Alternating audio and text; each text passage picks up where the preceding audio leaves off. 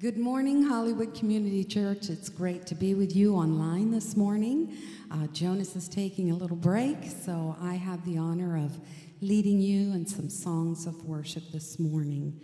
Psalm 113, verses 2 and 3 says, "Blessed be the name of the Lord from this time forth and forevermore.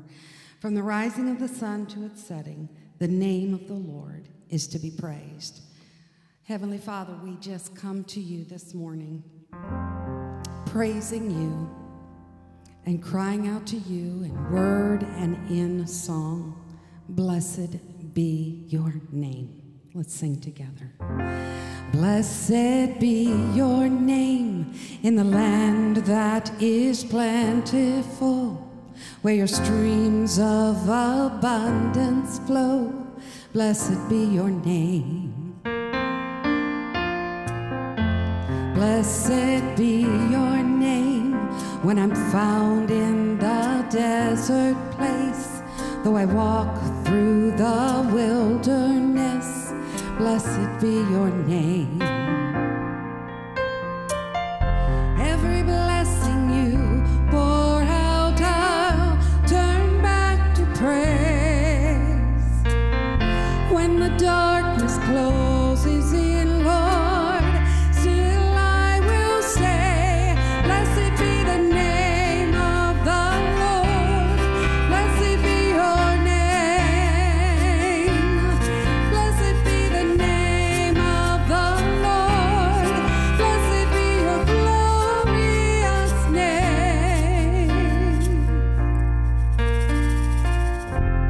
blessed be your name when the sun's shining down on me, when the world's all as it should be. Blessed be your name. Blessed be your name on the road marked with suffering, though there's pain in the offering. Blessed be your name. Every blessing you pour out, I'll turn back to praise. When the darkness closes in, Lord, still I will say, blessed be the name of the Lord. Blessed be your name. Blessed be the name.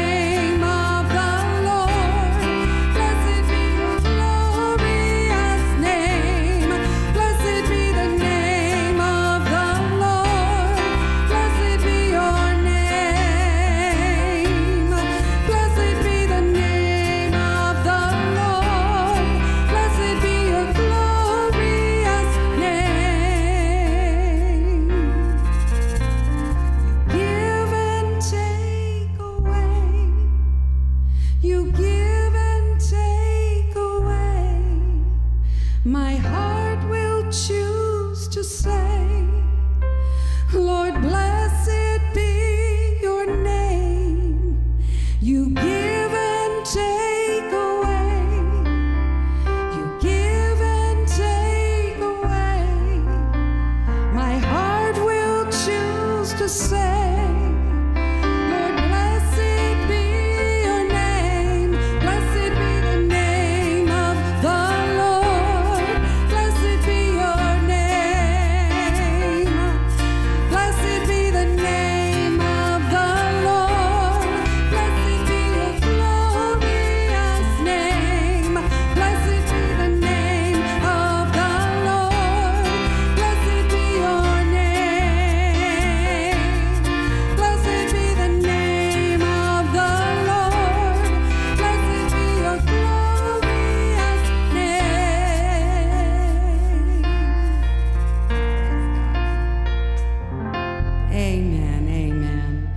it's so wonderful that we can cry out, blessed be the name of the Lord.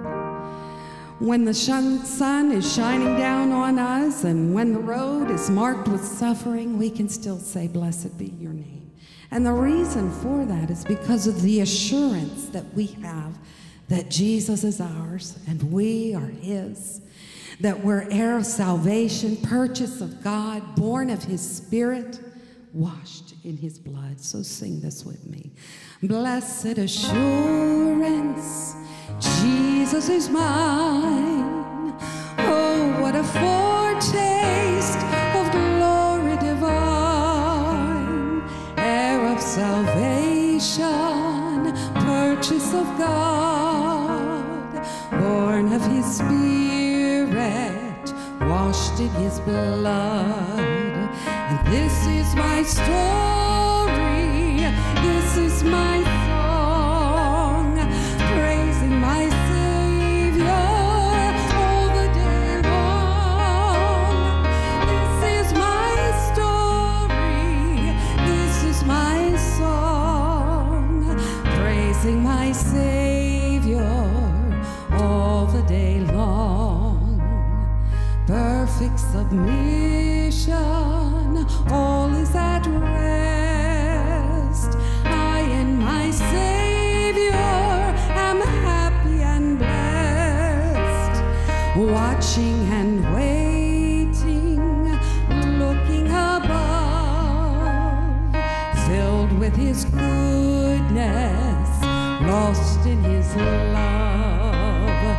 This is my story, this is my song, praising my Savior all the day long.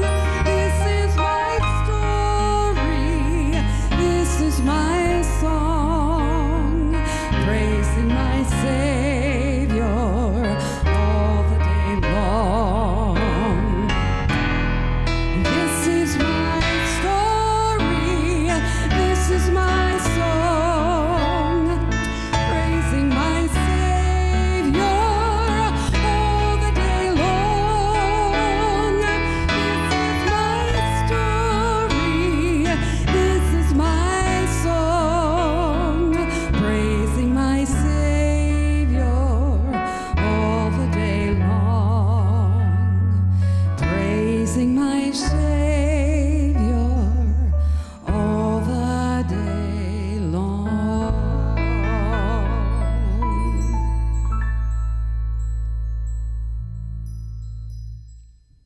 Good morning, church. Our reading today comes from Romans chapter 12, verses 9 through 13. Let love be genuine. Abhor what is evil. Hold fast to what is good. Love one another with brotherly affection. Outdo one another in showing honor. Do not be slothful in zeal, but be fervent in spirit. Serve the Lord. Rejoice in hope. Be patient in tribulation. Be consistent in prayer. Contribute to the needs of the saints and seek to show hospitality. Let's pray. Father, we just thank you so much for this opportunity that you've given us this day just to gather in your name, to worship you, to glorify you. Father, we appreciate this opportunity to share forth Christ Jesus one with another. And Lord, may Christ show forth to the world around us, a world that is hurting, that is in pain. Lord, we know that Christ Jesus is our salvation. And Father, I pray that each one of us would go forth carrying Christ Jesus to a lost and dying world, that our community would see Christ standing strong in each other. Father, we love you, we praise you, we glorify you this day. In Christ's name, amen. Today we're facing a lot of unknowns, and there is one thing that we can be sure of, and that is our foundation in the Lord Jesus Christ. And so as a church, I chose this song to help us to remind us of that we can live loud, church. We can be the hands and feet of God here in the world today with all of its unknowns. We know for certain that our faith is in a firm foundation, and there's one salvation, and that's Jesus Christ and the gospel. And so let's sing this together. In this time of desperation, when all we know is doubt and fear. There is only one foundation. We believe. We believe. In this broken generation, when all is dark, you help us see. There is only one salvation. We believe. We believe. We believe in God the Father. We believe in Jesus Christ. We believe in the Holy Spirit, and He's given us new life. We believe in the crucifixion. We believe that He conquered death. We believe in the resurrection, and He's coming back again. We believe.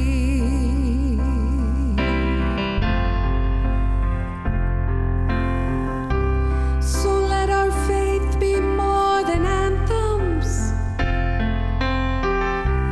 greater than the songs we sing. And in our weakness and temptations, we believe. We believe. We believe in God the Father.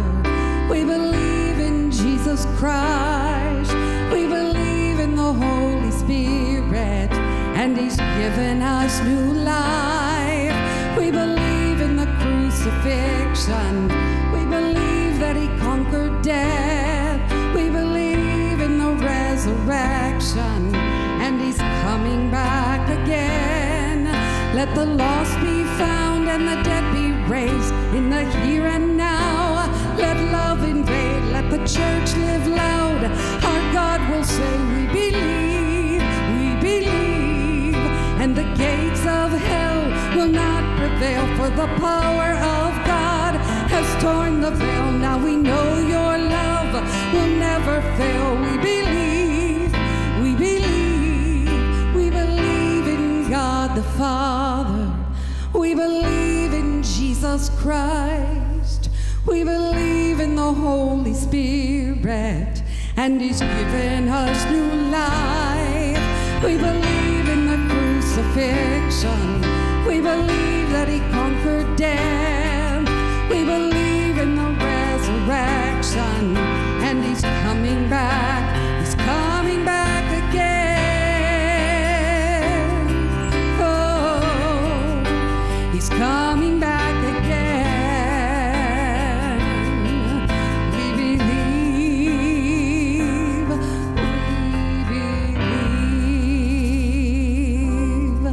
I just praise Him so much that because of those truths, because He is alive today, we as believers, we as the church, we can wake up tomorrow morning and we can face that day, no matter what the struggles. And because He lives, it makes tomorrow worth living. So sing this with me. Because He lives, I can face tomorrow. Because He lives, all fear is gone. Because I know He holds the future.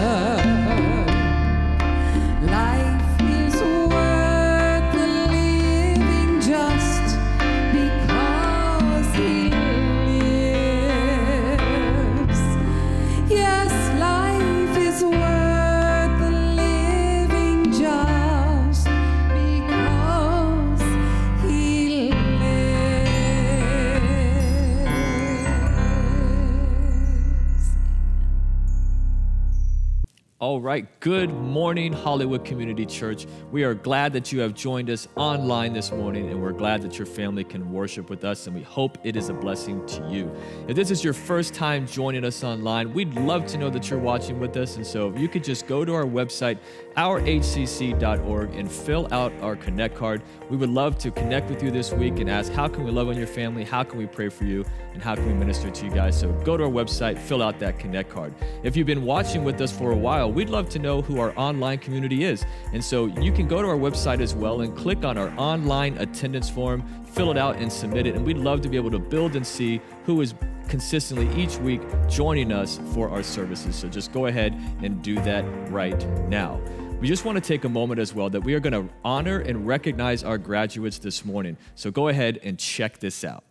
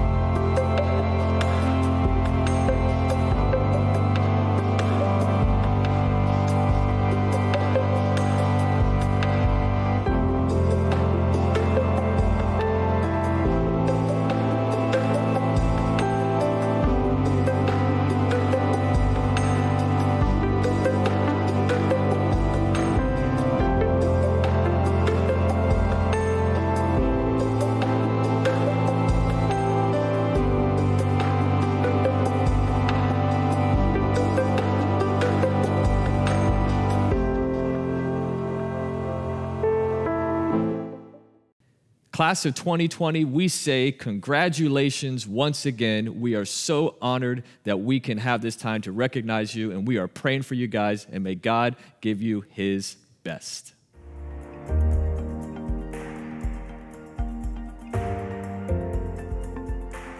As we come to this offering moment, we just want to say thank you for each of you that are continuing to give faithfully each and every single week. This past Wednesday, Pastor Brian on our 30 at 30 on Facebook Live talked with Jim Russell, who leads our Open Heart Food Pantry, and just what a blessing it's been to feed so many people each and every single Saturday. And we're able to do that because of your faithful giving. So thank you from all the leadership. We are so grateful that you guys give sacrificially and consistently, because it helps us to bring the good news to our community. And so if you're sitting back saying, man, I would really love to stay faithful, really love to connect, how can I give and make sure that I'm able to give my tithes and offerings? So there's several different ways you can do that. You can mail it into us. You can go to our website, ourhcc.org. You could also use our text to give option where you just text a number and the amount you'd like to give. And you could also give through our church app by just clicking on the Give tab, and you would be able to give through there. So thank you for your faithfulness to give.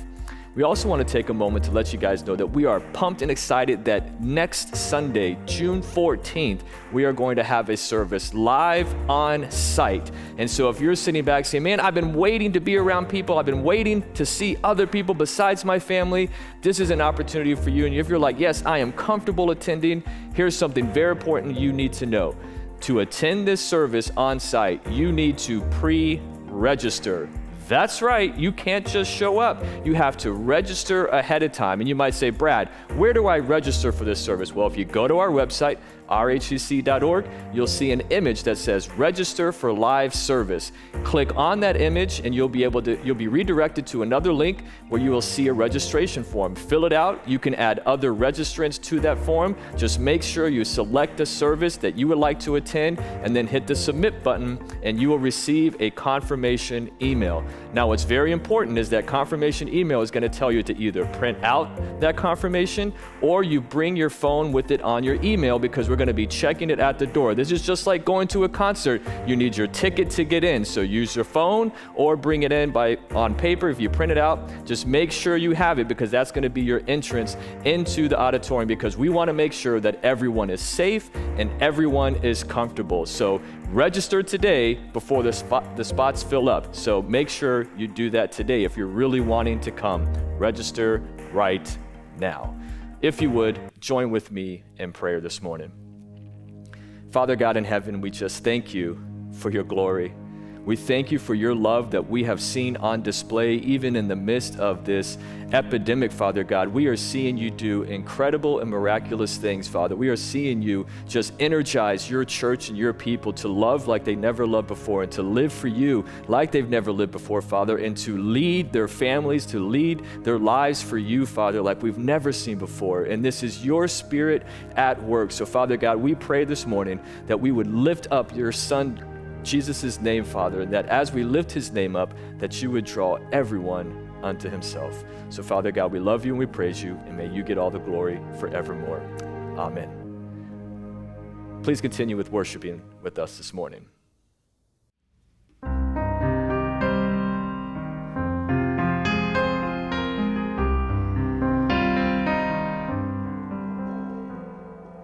When I am surrounded, mountains round me quake, when waters roar and foam, overwhelmed with weakness, the enemy awaits, but I am not alone. That's when I lift my eyes to you, my God, Creator, Defender, Most Holy One. That's when I lift my eyes to you, my God. I praise you, I worship you for who you are.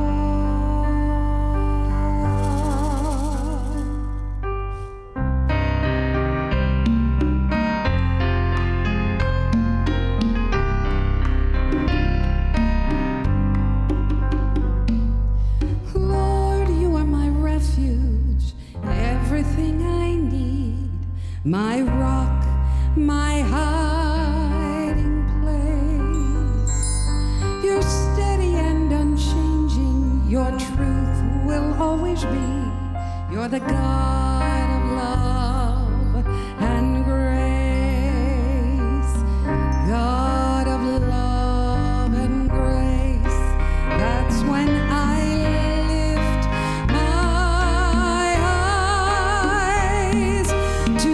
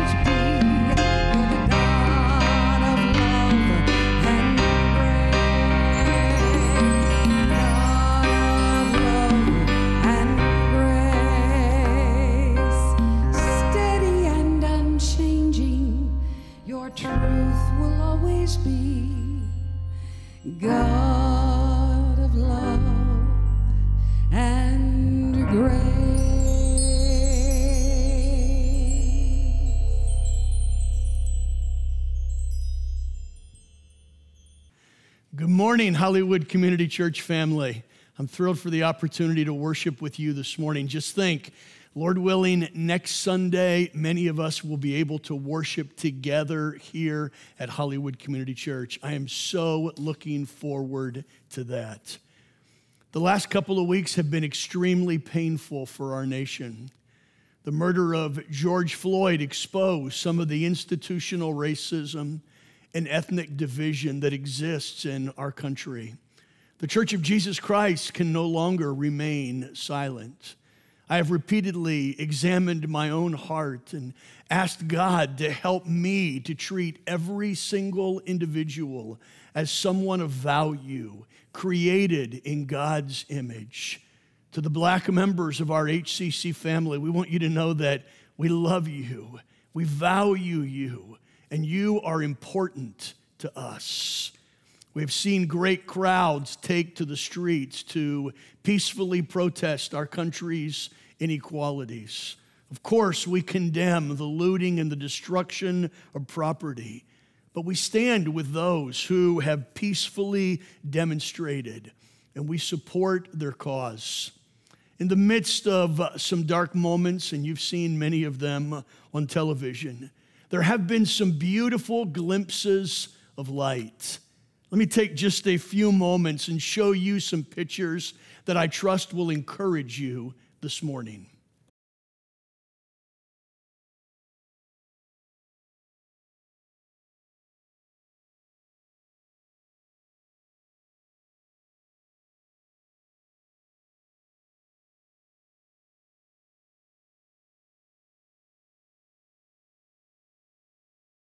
Don't you love those pictures? I love the contrast between love and hate, the contrast between equality and discrimination.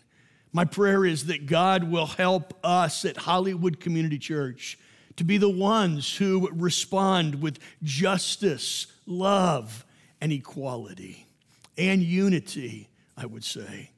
Today's passage also shows a tremendous contrast. Last week, we saw Paul's desire to lay out the truth of the gospel.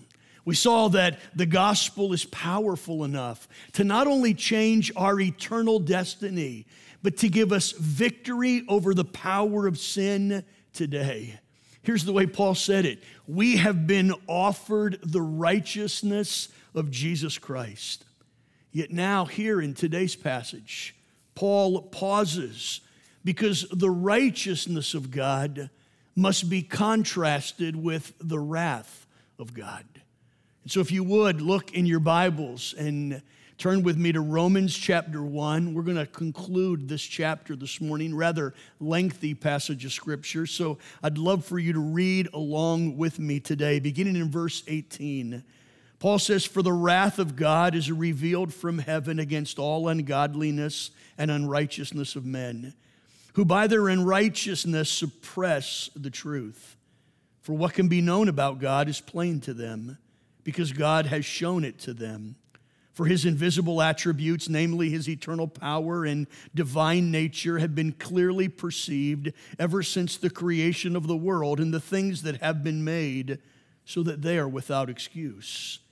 For although they knew God, they did not honor him as God or give thanks to him, but they became futile in their thinking, and their foolish heart was darkened.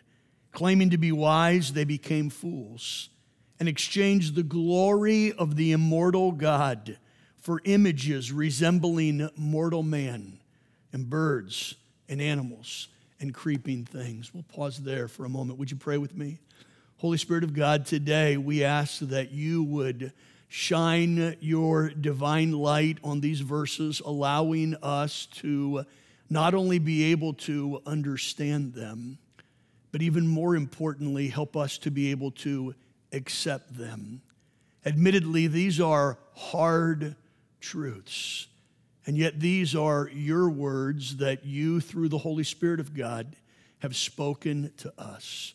So help us to receive them today as your words. And it's in Jesus' name we pray. Amen.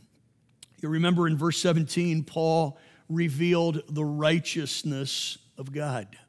And yet, in the very next verse, Paul tells us that he desires to reveal to us the wrath of God. As I looked at those two verses, I questioned, why does he mention two truths so drastically different from one another in successive verses? Here's my main point today, and this is what I really want us to catch this morning. You cannot truly appreciate the magnificence of God's mercy and grace until you comprehend the magnitude of God's wrath. I really want to say it again because it's so important. We cannot really appreciate the magnificence of God's mercy and grace, His forgiveness, until we can truly comprehend the magnitude of His wrath. That's what Paul is talking about in this passage. He actually is painting the gospel with the backdrop of the wrath of God. And so he shows us several truths. The first is this: he reveals for us God's wrath, or the wrath of God is revealed. Once again, in verse 18, he says, "For the wrath of God is revealed from heaven." Quite frankly, it might be difficult for us to accept the very idea that God gets angry or that God is wrathful. And we might even view that as something that goes against His character. After all, we view God as a God of love.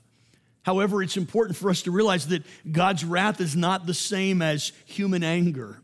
It's not like God just suddenly flares up, or He loses His temper, or He blows off a little bit of steam. No, the word that Paul uses here doesn't speak of a sudden loss of one's temper, but rather of a strong, settled opposition to something.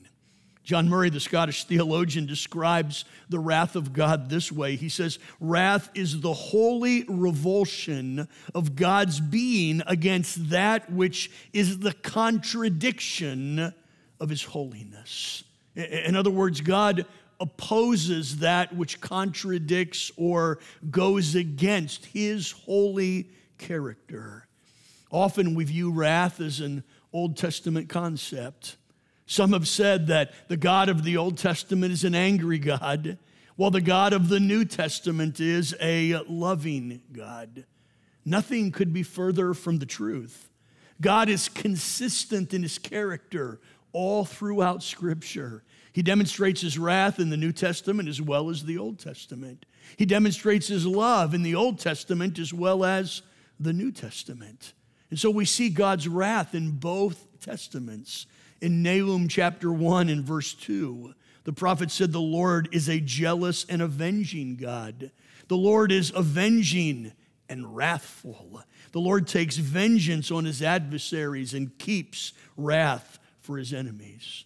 And yet in Hebrews chapter 10 and verse 35, the writer of Hebrews says, "It is a fearful thing to fall into the hands of the living God."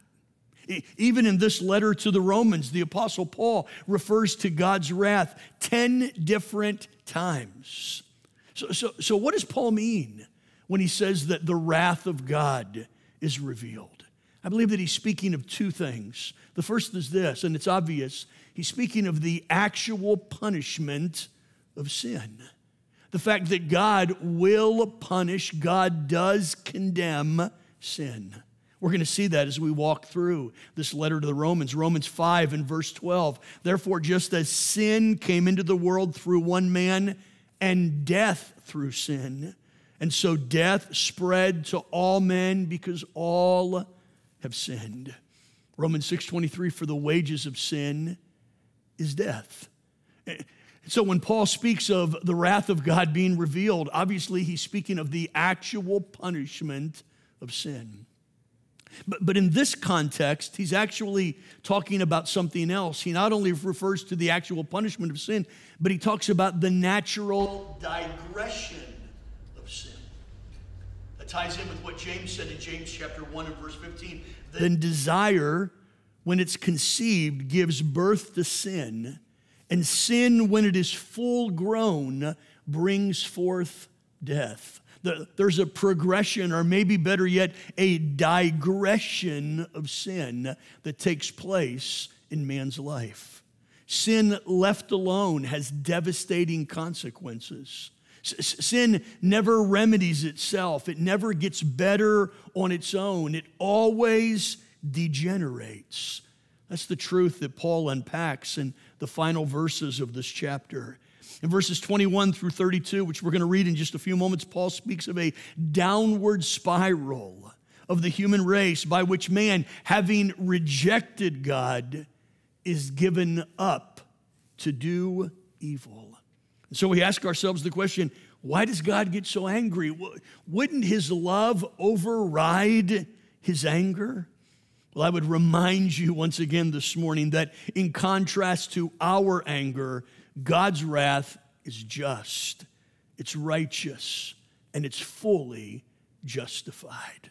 So Paul, first of all, reveals God's wrath. Secondly, he explains God's wrath.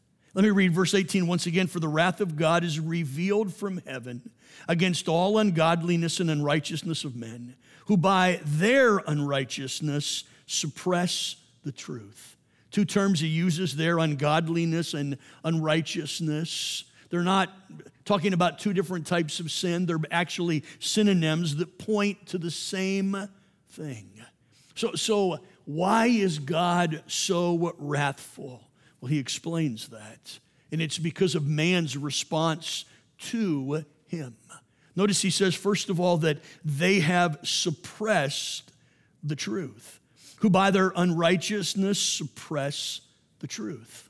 The word suppress means to hold something down, to stifle it, to repress it. The Contemporary English Version translates that it crushes the truth. The American Standard Version says it hinders the truth in unrighteousness. Here's what Paul is doing. Paul is painting a picture, as it were, of a gigantic spring or a gigantic coil. Try to imagine that in your mind. That would require all of our strength to push down, to compress. And so we have this big coil that we are trying our best to push together. And while we are pushing this spring down, it is resisting our strength. And the whole time we are pushing it down, it is attempting to spring back. You see, by nature, man takes the truth of God and he presses it down, trying to suppress it, trying to push it out of his mind. All the while, the power of the gospel is springing back, reminding him of his sin and his need for Jesus.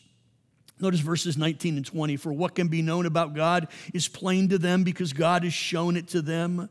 For his invisible attributes, namely his eternal power and divine nature, have been clearly perceived ever since the creation of the world and the things that have been made, so that they are without excuse. As Paul continues his explanation of the wrath of God, he says that man has rejected divine revelation. Two terms that he uses there. He says in verse 20, for his invisible attributes, namely his eternal power, which speaks of his self-existent being, his eternal power and his divine nature, speaking of his divine attributes, the fact that he is immutable, he doesn't change, he's omniscient, he knows everything, he's omnipresent, he is everywhere. And notice what Paul says about these divine attributes. He says that they are clearly perceived. The Latin Vulgate translates that phrase clearly perceived as conspicuous. In other words, here's what Paul is saying. Paul is saying that God has made this revelation about himself incredibly clear and incredibly conspicuous. Every moment since the beginning of time, God has been manifesting himself through the things that are made. Think with me, the sun comes up every morning and beautifully sets, manifesting a revelation of God. We go to the ocean and we see the calmness and the beauty of the ocean. God is manifesting himself to us. We look to the sky and we see the stars and the moon and the glory of God's creation. All of that is manifesting God to us. The psalmist says it this way in Psalm 19:1, "The heavens declare the glory of God, and the sky above proclaims his handiwork." God is continually revealing himself to us. Yet man continually rejects that natural manifestation of God's revelation. Notice verse 21 as Paul continues, "For although they knew God, they did not honor him as God or give thanks to him, but they became futile in their thinking, and their foolish heart was darkened. Claiming to be wise, they became fools." Paul says they don't honor God. It's interesting, Paul says this, he actually uses the phrase, he says, "and they knew God." Many theologians would argue that those who claim to be atheists, those who claim to not know and believe that God exists, are not real atheists. You see, they would argue that Paul is saying here that it's not that they don't believe that God exists, but that they despise the God they know exists. They don't like the revelation that they have received about God. Their problem is not an intellectual one. They know God. Their problem is a moral one. They don't want to believe and accept the God they know. So notice what Paul says about them. They are without excuse. You know as well as I do, as humans, we are really good at making excuses. And Paul is saying that whenever man stands before God, he will attempt to make excuses. God, I didn't know you existed. I didn't see you in nature. God, I had questions, and my questions were never answered. Questions such as, why does evil exist? And why does this happen in the world? If you would have answered my questions, I would have believed in you. Or maybe, God, Christians just turned me off. And Paul says that no matter what their excuse is, when they stand before God, they will be without excuse. The word excuse comes from the Greek word from which we get our word apologetic or defense. And Paul is basically saying that they will stand before the ultimate judge, God, without any defense, without any excuse. I'm often asked, what happens to the innocent people of Asia or Africa or South America who have never heard about Jesus? And the simple truth is, the loving truth is, that there are no such thing as innocent people. Everyone is guilty before God. God has given all of us enough evidence of himself to believe in him. The problem is not that there is not enough evidence. The problem is that man has rejected the evidence that exists. So Paul explains why God is wrathful. Then the third thing that he does in this passage is he manifests the wrath of God. The wrath of God is manifested. Although most of us, when we think of God's wrath and punishment, we would think of that as a future event, something that will happen after an individual dies. But Paul here tells us that God is presently demonstrating his wrath on mankind. Notice that 3 times in this passage, it says that God gave them up. Look with me in your Bibles, verse 24. Therefore, God gave them up in the lusts of their heart. Verse 26, for this reason, God gave them up to dishonorable passions. And to verse 28, and since they did not see fit to acknowledge God, God gave them up to a debased mind. The phrase gave up to us has the idea of just letting someone do what they want. Okay, I'm just going to give up and let that person do whatever they want. But that's not the full idea that Paul is conveying in this passage. And no doubt that's a part of it, but it's not the full idea. Here's what Paul is saying. Paul is showing that God's grace is not infinite. There is a limit to God's grace.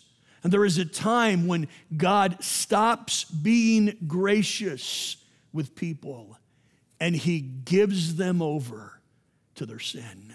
In other words, instead of trying to pull them back, he just allows them to follow that sinful digression of their life wherever it leads them.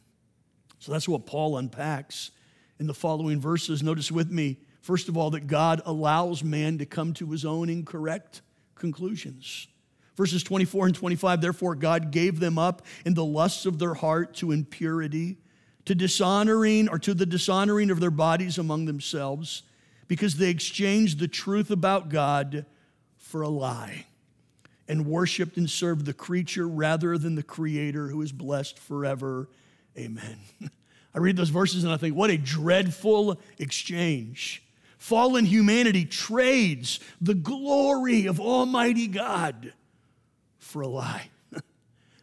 Without a doubt, that's the worst trade in history. You see, as humans, we tend to worship the things God has created more than the Creator himself.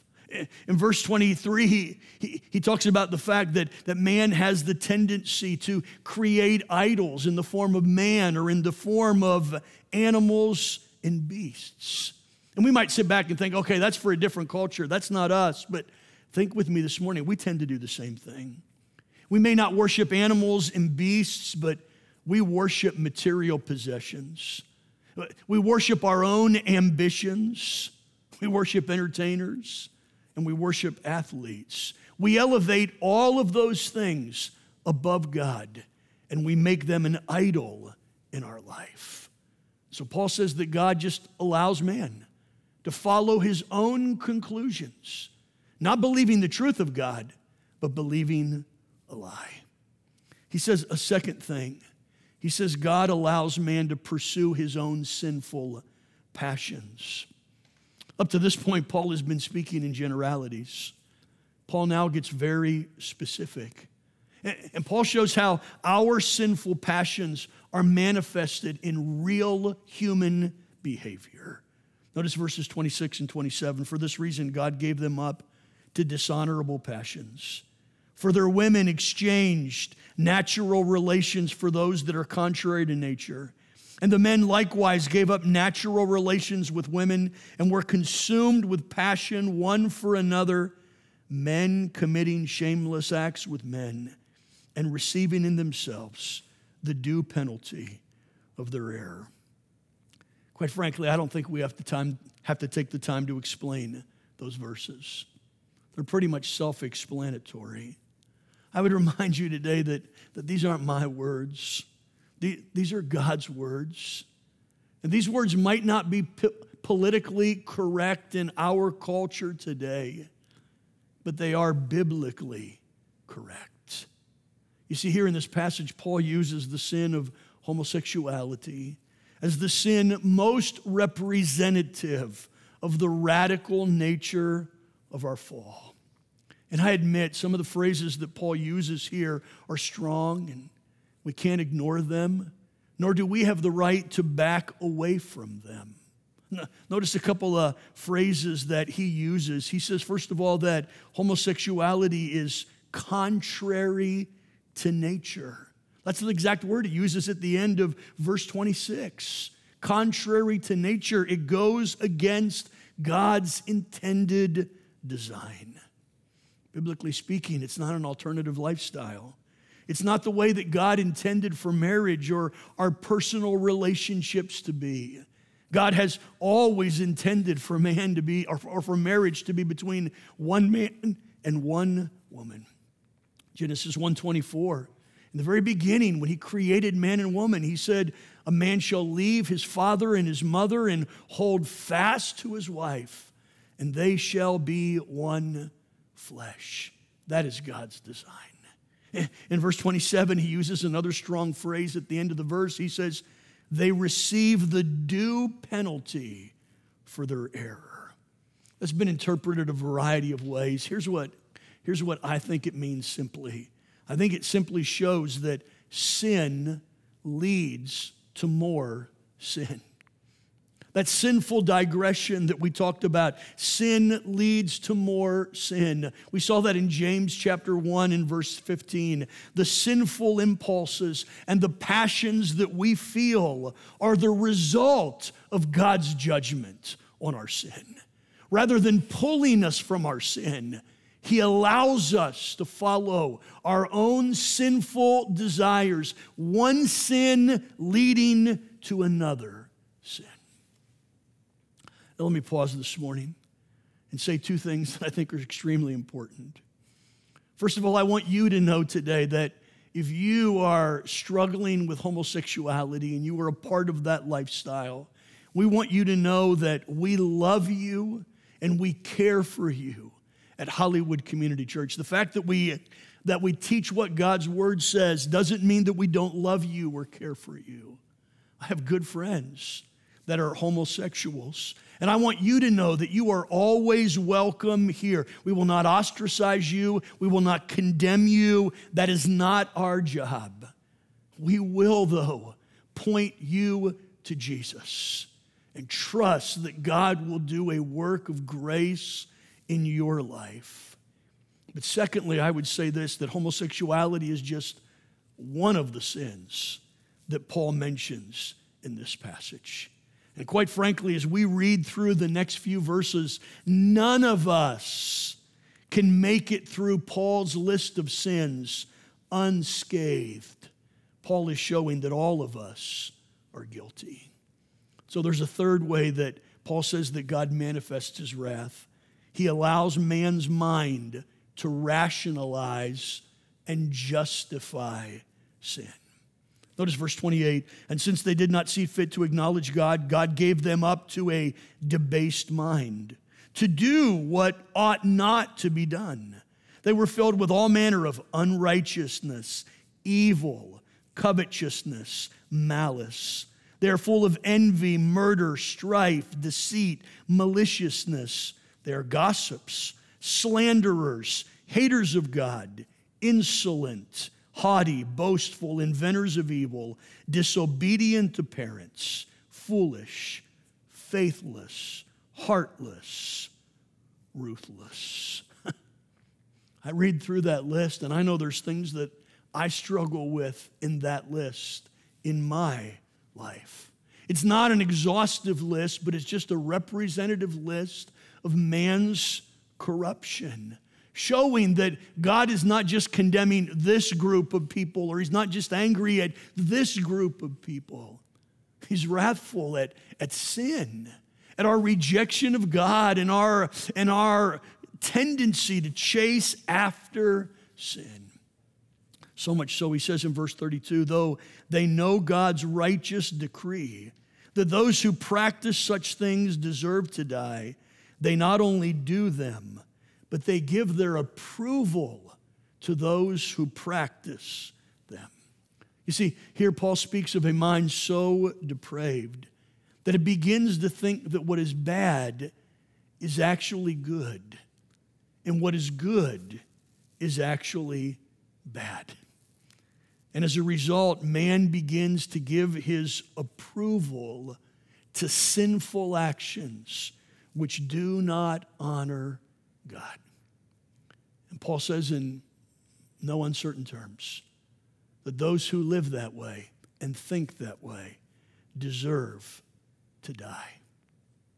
Now, you might read those verses and think, that's right, Brian. Those people do deserve to die for their sin. I would admonish you today, please do not speak too quickly.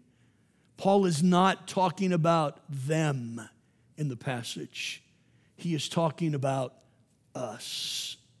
And Paul is demonstrating that none of us are exempt from God's judgment. Very strong passage. Let me give you two applications as we pull all of this to a close. The first is this: these truths should not cause us to judge others, but to examine ourselves. I would remind you as I studied this that the purpose of this passage is not to highlight or condemn one specific sin or one specific lifestyle. That's not the purpose of the passage. Paul is showing us that all of us are guilty before God. As a matter of fact, if you would turn to chapter 2 and verse 1, which is the very next verse, and I would remind you that man put in those chapter divisions. As Paul wrote this, those chapter divisions were not there. Paul is continuing his thoughts. And in chapter 2 and verse 1, he says, "Therefore you have no excuse, O man, every one of you who judges. For in passing judgment on another, you condemn yourself, because you, the judge, practice the very same things." So we get to chapter 3, Paul's going to say it in no uncertain terms. There is none righteous, no, not one. What Paul is showing us is that all of us desperately need the truth of the gospel. And apart from Jesus, all of us are guilty. Don't use these verses to judge others. Use these verses to examine your own life, as I have done this week. There's a last truth, and it's this. This truth should make us grateful for Jesus, who bore God's wrath in our place. You see, we read about the wrath of God, and if we're not careful, it can and maybe should scare us. Remember, the writer of Hebrews said it's a fearful thing to fall into the hands of a living God. But God is not just wrathful, God is loving. And in his wrath, he sent his own son, Jesus, who took the brunt, took God's wrath upon himself, paying the price for our sins. The prophet Isaiah prophesied about that in Isaiah 53:5. He was pierced for our transgressions. He was crushed for our iniquities. Upon him was the chastisement that brought us peace. And with his wounds, we are healed. In Romans 3:23 and 24, for all of us have sinned and fall short of the glory of God and are justified by his grace as a gift through the redemption that is in Christ Jesus. In other words, Jesus bore God's wrath so you and I could be free from condemnation. That's the truth of the gospel. So today as we conclude, if you're watching and there has never been a time in your life when you have truly repented of your sins, and you've realized your own depravity on your own, that you cannot remedy your sin, you cannot change yourself, you desperately need Jesus.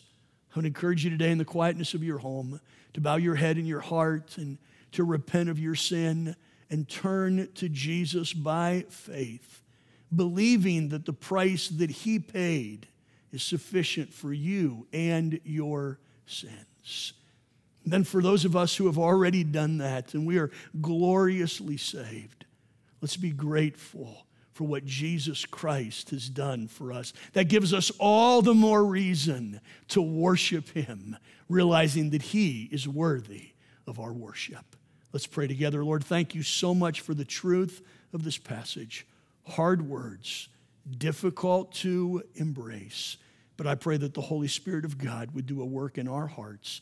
And it's in Jesus' name we pray. Amen.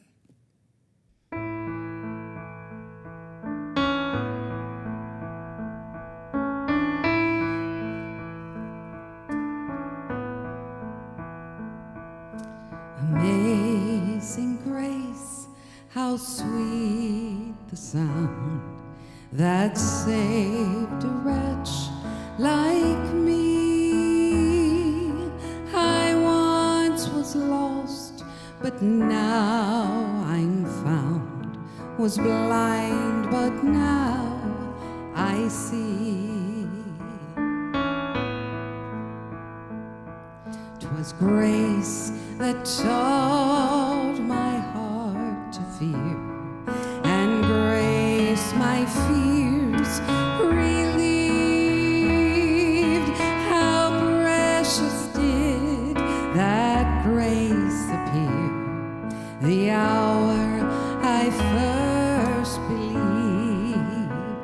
My chains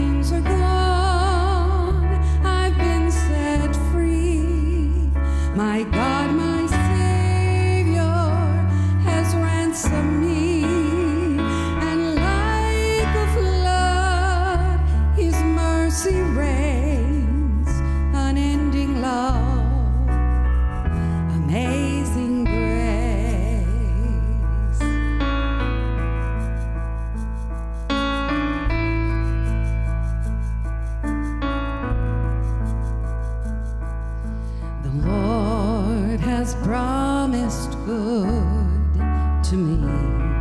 His word my hope secures. He will my shield and portion be, as long as life endures. The earth shall soon dissolve like snow.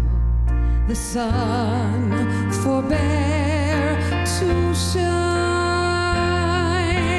but God had called me here below, will be forever mine, will be forever mine.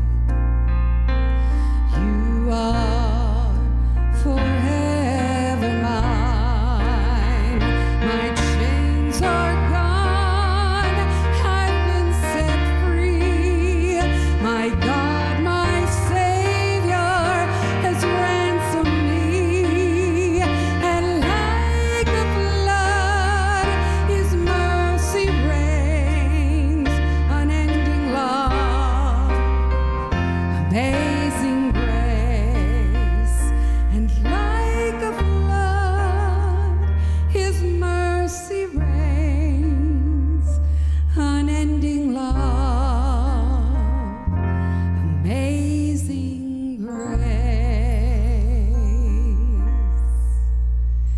Thank you for joining with us today. We'll see you next week, and don't forget to register online for the service next week. Bye-bye.